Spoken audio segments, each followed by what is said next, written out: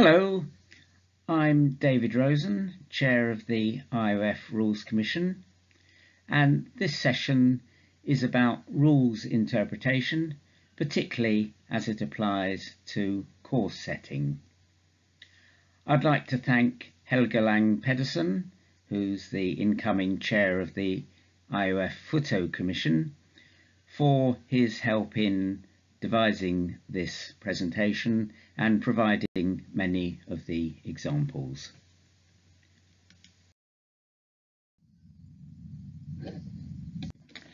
Appendix 6, Competition Formats of the IOF Rules and the two IOF Course Planning Guidelines for Forest and Sprint, mention most of the principles that need to be taken into account to plan courses so that they provide adequate challenge to top athletes, are fair so that being lucky is not decisive, and can provide exciting presentations in arenas, internet and TV. We will constantly strive to follow the course planning principles to achieve these goals. This also means that we must maintain a dialogue about how the principles are successfully applied in our events. This presentation provides cases from 2022 selected with the purpose of supporting our learning. All of the cases are centred around the coexistence of Rule 17.2 and the IOF mapping standards and the fundamental principle that links these two together. The fundamental principle is that the mapping standards specify how terrain features are displayed on the maps. And then the rules section 17.2 specify what terrain features are forbidden to pass or cross. There are separate specifications for orienteering maps for forest, that's ISOM, and for sprint, that's ISSPROM.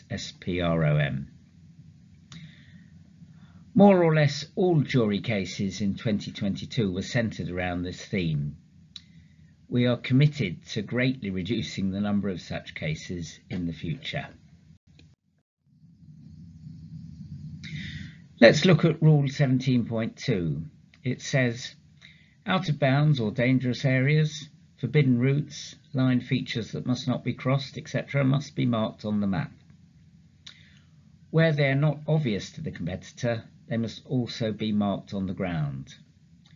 Competitors must not enter, follow or cross areas, routes or features drawn with the following symbols. ISOM 520, area that shall not be entered. ISOM 708, out of bounds boundary. ISOM 709, out of bounds area. ISOM 711, out of bounds route, although competitors are allowed to cross directly over an out of bounds route. ISOM 520 is olive green and the other three are purple. And you'll notice that this list is rather short. In ISOM, there are a number of uncrossable or impassable features. You won't be disqualified if you cross these features, but you may not be physically able to cross them, certainly not safely. I've listed them below. So why is it permitted to cross those ISOM features? Why don't we just make all the so-called uncrossable or impassable features not allowed to cross? Well, forests often have very many dangerous features in them, particularly in Scandinavia, where there are many cliffs and lakes, in the Czech Republic, where there are enormous cliffs and towers. It's the responsibility of the competitor to take sensible routes to ensure their own safety. And some features that are uncrossable for an older competitor may be easy to cross for an elite athlete. It's often difficult to map the exact limits to show where a feature is uncrossable. And some features, especially water features, can be easy to cross in dry periods, but impossible to cross at other times. It would not be practical to detect whether competitors have crossed these features. In sprint, the situation is very different. The map standard ISSPROM is used, and the competition area tends to be much smaller. It's much more practical to post marshals at any features where you're concerned that competitors may illegally cross a feature. Often the uncrossability of the feature is more to do with permissions rather than safety. So there's quite a long list in Sprint of items that are not allowed to cross, and these are listed in Rule 17.2. Let's look at the rule about sanctions, and in particular about disqualification. It's in the fair play section of the rules, section 26, and 26.10 says a competitor who breaks any rule or who benefits from the breaking of any rule may be sanctioned. And the sanctions that may be applied include disqualification. The other ones aren't really relevant for us at the moment. The event organiser, or as a result of a protest, the jury, has responsibility for imposing sanctions during an event, defined as the event programme in the event bulletin. Notice that the event organiser doesn't need to wait for a complaint or a protest. If they found that a competitor has broken a rule, then the event organiser has the power to disqualify them. But also notice that it deliberately says the competitor may be sanctioned. And that's because for very minor violations of a rule, perhaps where the competitor didn't mean to do anything wrong and accidentally broke a rule but perhaps didn't gain any benefit, then the organiser should exercise their judgment as to whether the breaking of the rule merits disqualification. It's quite common nowadays for competitors to be carrying a GPS tracker, often provided by the organiser. So can GPS tracks be used as evidence to disqualify? Well, GPS evidence is no different to any other evidence. When considering whether to disqualify, we need to take into account the reliability of the evidence. If a course official said that they saw a competitor go out of bounds, we must check that the official has correctly identified the competitor and had a clear view to see the incident. Similarly, with GPS, you must consider the accuracy of the GPS track. We all know that where there are tall buildings, for example, the GPS track can be quite a long way off from where the competitor actually ran. So does the GPS track show the competitor going right across a feature that is forbidden to cross? Or does the GPS just appear to show the competitor going into an area that's forbidden for a few meters and then out again? When you're a planner, event advisor, or member of the jury dealing with a protest, it's important to have the correct mindset. Look with the eyes of a competitor who has never seen the area before. For example, a complex area, particularly with multiple running levels, can seem easy to interpret once you've been there. In WOC 2022, one multi-level area was, quite rightly, rejected for use in the WOC event as being unfair, even though it was mapped correctly according to the latest ISSPROM standard. On the left you can see the multi-level area in Colling that was used for the public races associated with the WOC 2022, but for the WOC races themselves you can see the map on the right where it was just shown as out of bounds.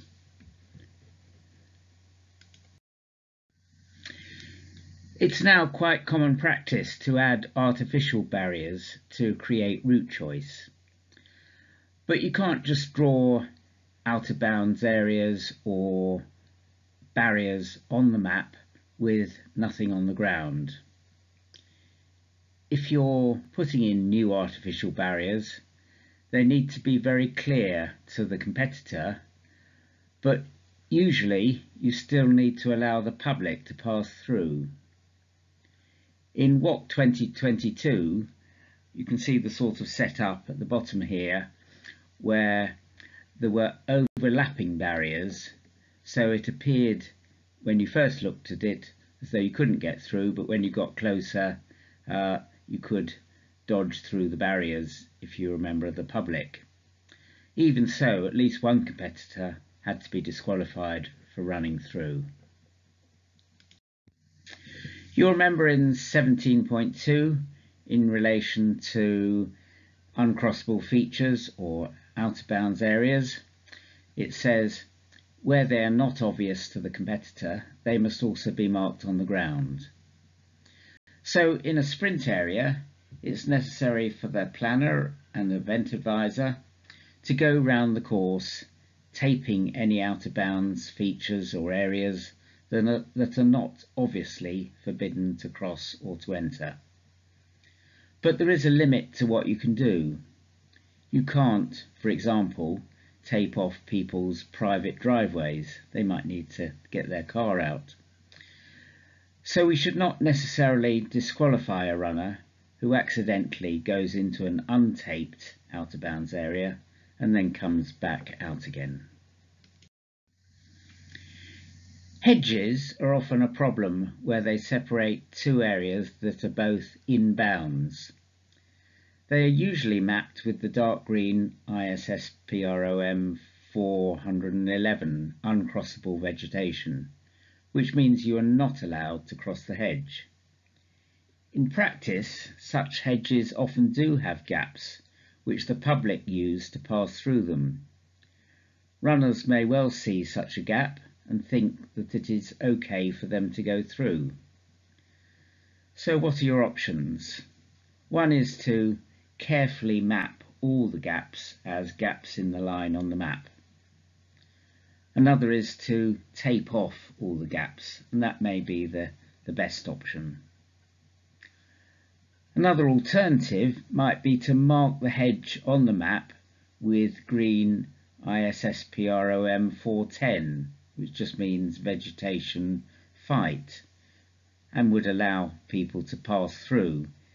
That might be suitable if it really doesn't matter whether the runners push through the hedge or not. In this case, it should be mentioned in the final bulletin, as 410 is very difficult to distinguish from 411. I mentioned before that we need to try and look through the eyes of the competitor. The runners don't always look at the detail. They need to simplify as much as possible. For example, if they can see a building 100 metres ahead that they need to go round, they won't check every detail on the way. If, for example, one particular piece of grass is out of bounds while similar areas are okay to run across, it's not good enough to simply mark that on the map with olive green. It needs to be taped off. Now let's look at some examples from the 2022 season.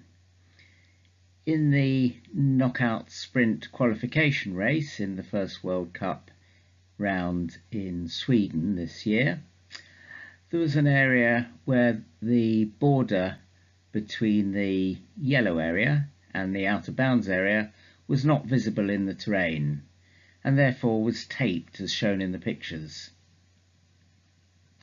Is the taping adequate, do you think? The photos show the direction from the red arrows in the map.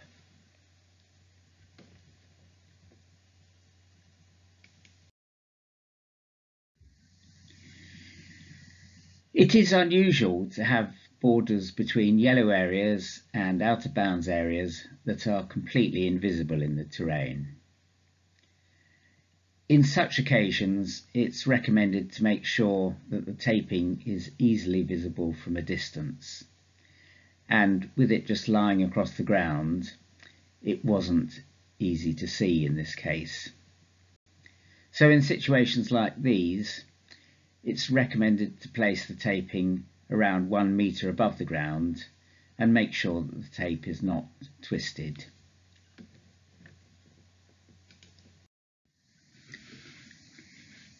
In the knockout sprint semi-final, there was an instance where runners cut through a gap in a hedge. You can see that in the picture at the bottom of the screen, and you can see it also on the map extract where the red line goes through the uncrossable hedge.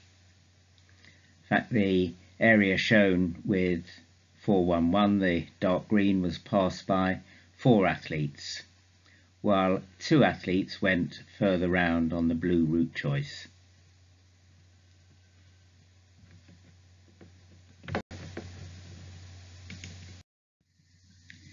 It was evaluated that athletes running at full speed were not able to distinguish between the paved area opening on the map just south of the place and the actual passing place. After consideration, the overall conclusion was that this gap should have been taped shut by the organiser. Given the fact that it was not, what should be done? Disqualifying those who went through, or creating an unfair situation for those who actually read the map properly and didn't go through?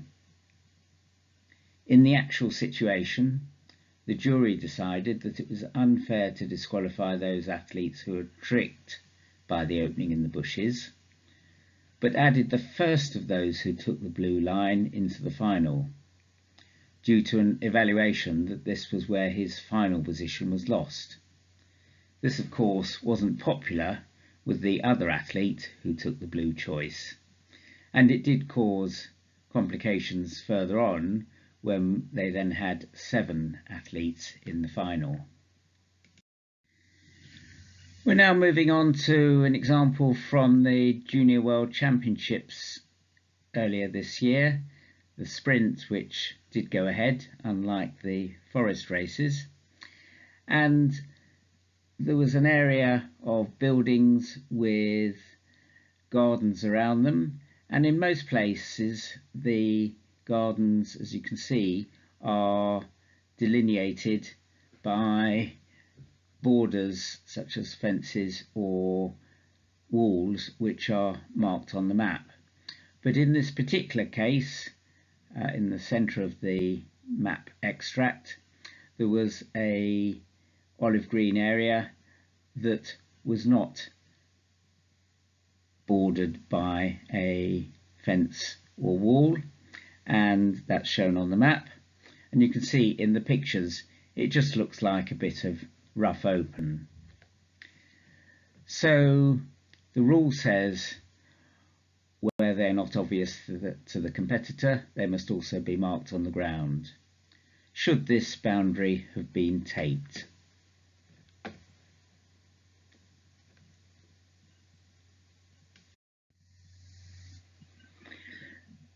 The area shown with olive green was similar in the terrain to an area that would often have been mapped as 401 open land or 403 rough open land.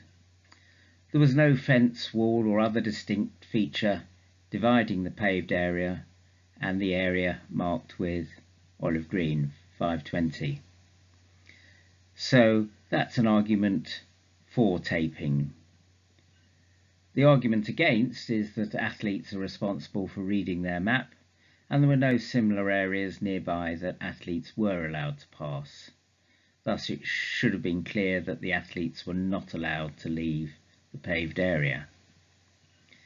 However, the conclusion is that in this case, taping would have taken away the possible doubt, and thus the recommendation is to use taping in such places.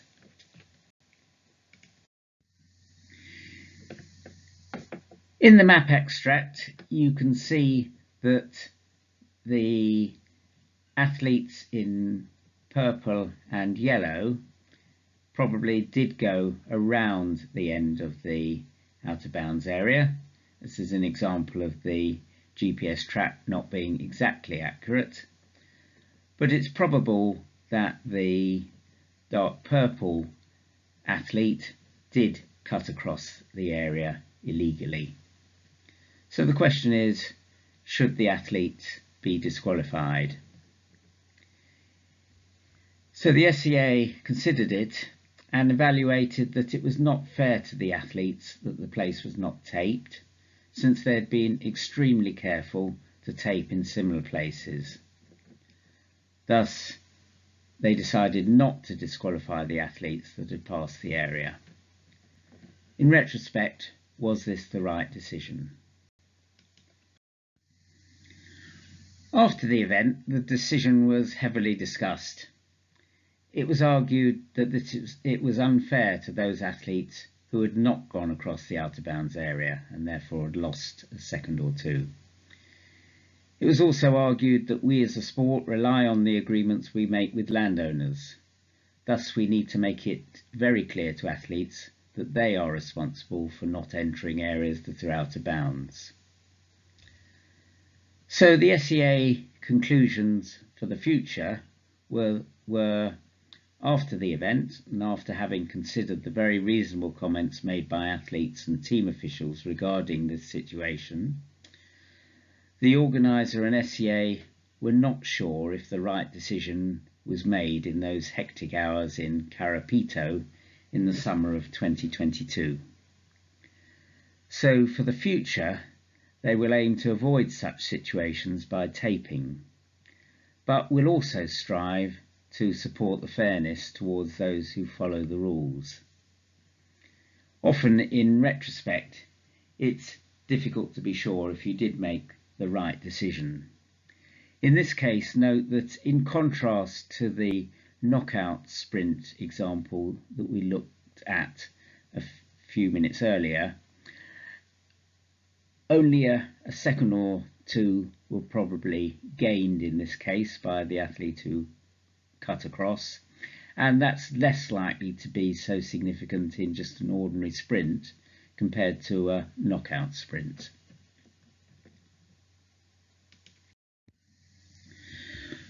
We're now going to look at the famous or infamous WOC 2022 sprint relay and what happened on the men's leg 12 to 13 on leg 2. A number of athletes were approaching an underpass underneath the railway, but instead of going under the underpass, they turned left and entered an out of bounds area north of the railway. They went quite far along before they understood their mistake. Then they came back out the same way they came in. You can see in the top right hand map section the GPS tracks showing them going into the olive green. Meanwhile, Ralph Street didn't follow them and went along the green route underneath the railway.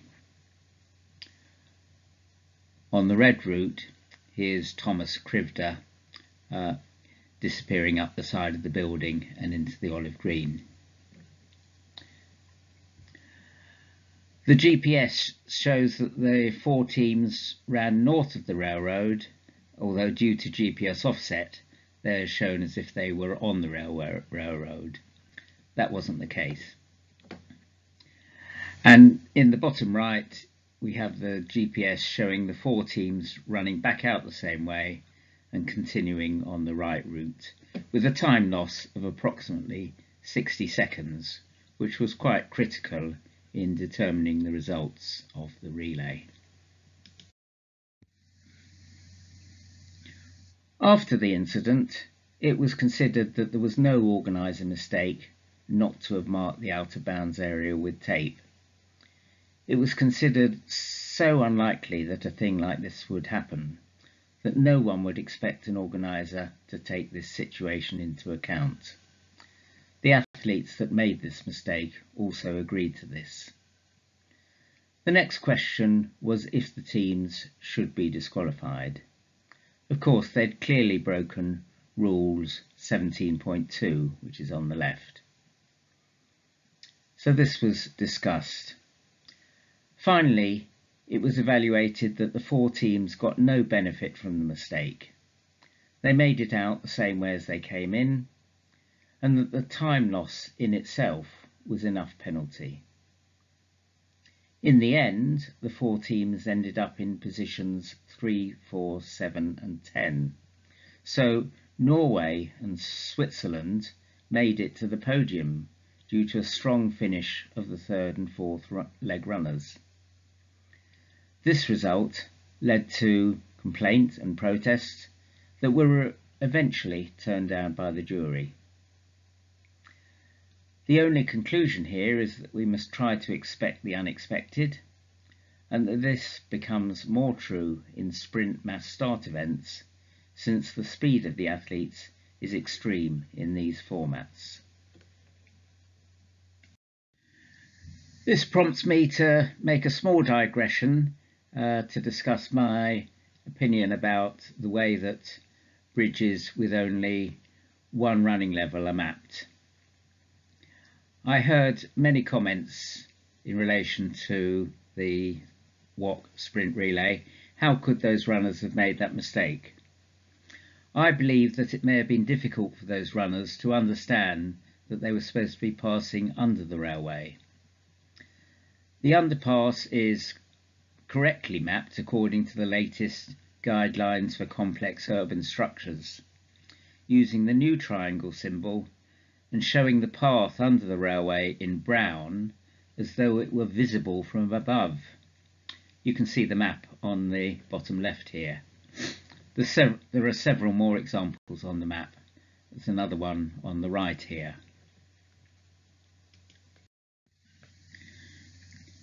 The new triangles, along with the striped areas, are very helpful when there are 2 running levels. But where there is only one running level, as with an underpass under a railway, I think that it is much clearer and simpler to use the grey canopy symbol 522. If you look at the map on the left, which is actually near King's Cross in London, you can see 3 underpasses under the railway, which are all shown very clearly with the grey canopy symbol. The IOF Photo and Rules Commission hope to discuss this issue with the IOF Map Commission in January. Here's another incident from the WOC sprint relay on the women's leg 4. You can see the blue track, and that was Caitlin Young passing through an artificial barrier, which led to the disqualification of the Canadian team. So, as I mentioned, even though I thought the barriers were very clear and well constructed, it was still possible to pass through them, perhaps by mistake. So far, we've been looking at examples from sprint races, but problems can occur in the forest as well with uncrossable areas, even though the number of areas that are forbidden to enter or cross are much more limited. Here is a case from the European Championships this year, and it involved a river crossing. And you can see, if you look carefully at the map section on the map, that the GBS track shows the person with a green track crossing the river. So the question is, should that athlete or any others who cross the river be disqualified?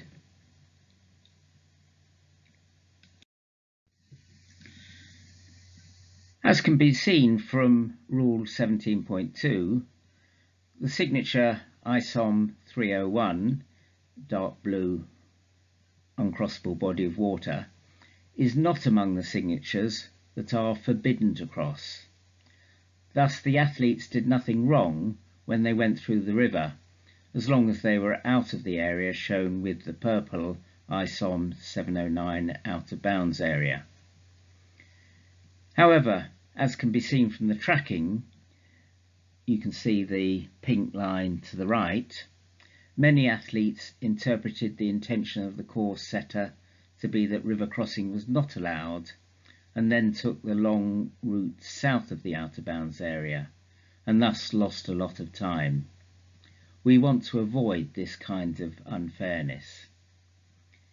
So the conclusion is that it is the course setter's responsibility to eliminate unfair situations, since the course setter is expected to know the conditions with the river water level at the time of competition. This may not be the same as at the time of mapping. The course setter should either allow river crossings and state clearly in the final bulletin that river crossing is possible, or not allow river crossings and thus mark the river with symbols ISOM 708 and or 709, that's in purple.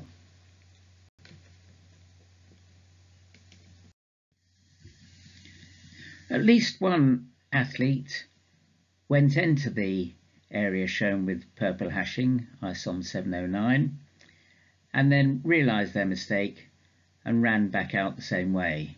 You can see that in the green track.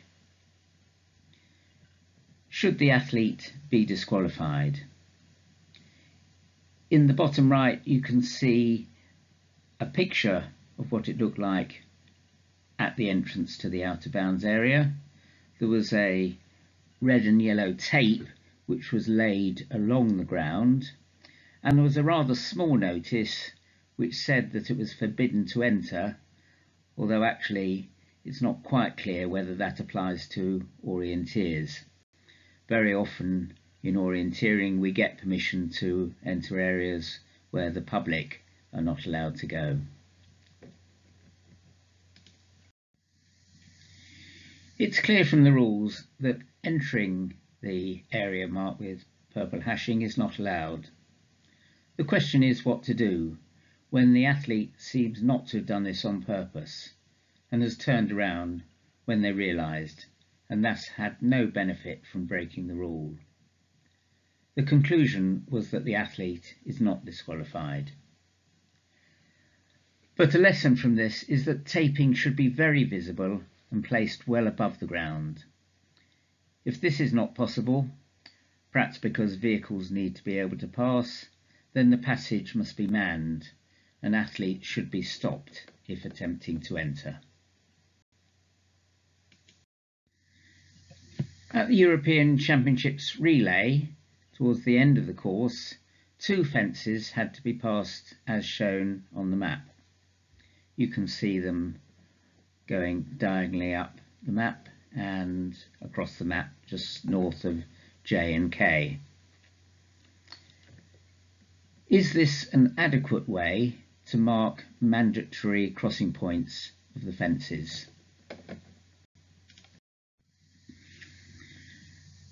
As can be seen from the rules extract in the previous slide, the signature ISOM 518 impassable fence is not among the features that are not allowed to cross. Thus it is allowed to cross the fence if it's not marked with the additional signature ISOM 708 out of bounds boundary. The map to the right shows how this should have been marked if the intention was that the fence was not allowed to cross. So it's important to always be careful with signatures labelled in ISOM as impassable or uncrossable. Despite those terms, it is allowed to cross these features unless they're marked also with one of the out-of-bounds signatures mentioned for ISOM in Rule 17.2. In the World Cup relay in Switzerland, a relay leg passed relatively close to the arena in a tough uphill climb. The upper part of the slope was marked as out-of-bounds area using ISOM 709 out-of-bounds area symbol. It wasn't marked in the terrain and there was no definite border. Should the boundary of the out-of-bounds area have been marked with a purple line and marked with tape in the terrain?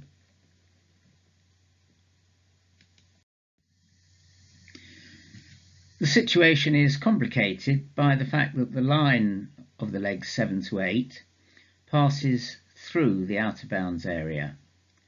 With no taping, we saw that there was a clear threat that some athletes would, by mistake, get into the out-of-bounds area.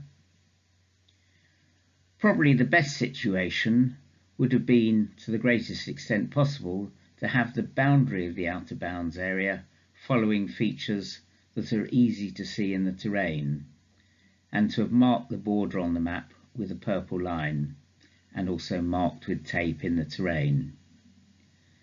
The line between 7 and 8 would probably then be interrupted over quite a long distance.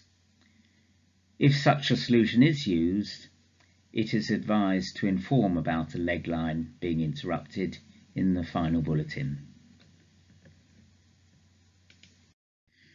Now let's look in more detail at what actually happened.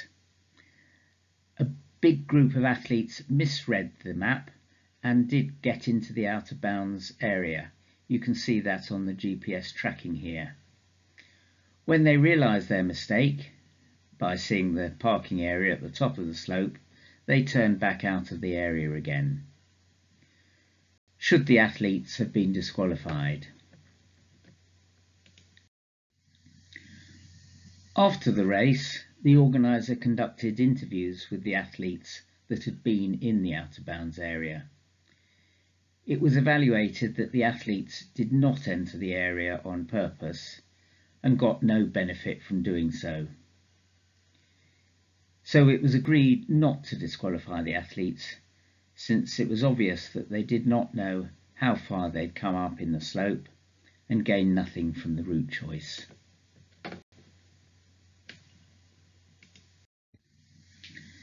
In the long race in the World Cup in Switzerland, there was a nature conservation area in the terrain which was marked as out of bounds with ISOM 709 purple hashing. So the question is, should the boundary of the out of bounds area have been marked with a purple line and marked with tape in the terrain? If the boundary is marked, it will make it easier for athletes to navigate along the boundary. But if it's not marked, it's possible that athletes taking the middle route choice will enter the area by mistake. So in a similar future situation, it's advised to mark the boundary with ISOM 708 as shown here, and taped in the terrain where the ISOM 708 line is shown. Now let's look at what actually happened. At least one athlete seems to have cut the corner of the nature conservation area. Whether the GPS signal is true or not is hard to tell, but probably the athlete had to navigate quite thoroughly in order not to cut the corner of the area. If the GPS is accurate, then probably H-eyed with the red track had an advantage compared to the competitor with the blue track, since cutting that corner allowed for having a less steep climb into the control. Should HI'd, the red athlete be disqualified. Since the boundary was not taped, it would have been difficult to know as an athlete exactly when you were in or out of the area. The conclusion was that HI'd should not be disqualified. First of all, because the accuracy of the GPS probably is not high enough, and secondly, because it is difficult to know your exact location in a slope like the one in question. However, if the area is actually sensitive and agreement with the Forest Administration is made not to enter the area, it may be a problem for the sport if we cannot guarantee that athletes will stay out. Thus, taping seems to be a good option, although it takes time and effort to hang the tapes accurately and to collect them afterwards. In the World Masters sprint qualification in Italy, a complaint and then a protest was received that the outer bounds area next to Control 22 was not properly visible. That led to the competitor failing by a few seconds to qualify for the A final. The competitor ran along to where the red arrow is pointing, where it had actually been taped off, and then had to double back to get round to Control 22. The complaint and protests were rejected on the grounds that the olive green was visible if you look carefully, and it was the same for all competitors. But it is difficult to distinguish such very small areas of olive green. It probably would have been clearer to use purple to show the lower part of the passage as out of bounds.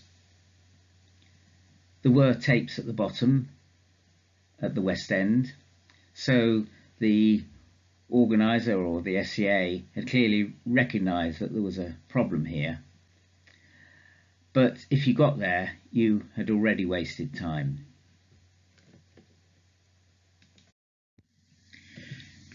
So to wrap up, as you can see, in 2022, we had several incidents due to challenges in interpreting Rules Section 17.2. Our ambition is to achieve three things. Planners, organisers and event advisors must understand exactly which features are forbidden to enter or cross, and which are just titled uncrossable or impassable, but are not actually forbidden. We should be extremely careful to place very visible marking tape in boundaries at the edge of areas that are out of bounds. And we need to be consistent in disqualifying athletes that enter out of bounds areas when they got a significant benefit from it. As event advisors, we ask you to be careful in looking for and handling such cases in order to avoid these kinds of incidents. Just as a footnote, a few thoughts. Orienteering is a complex sport in an uncontrolled environment. Most sports are played in a much more standardised arena. The rules cannot cover every circumstance, but we must do our very best to anticipate and prevent problems. When a problem has occurred, there is often no perfect solution. We have to understand that there may be criticism, whatever is decided. Thanks very much for listening.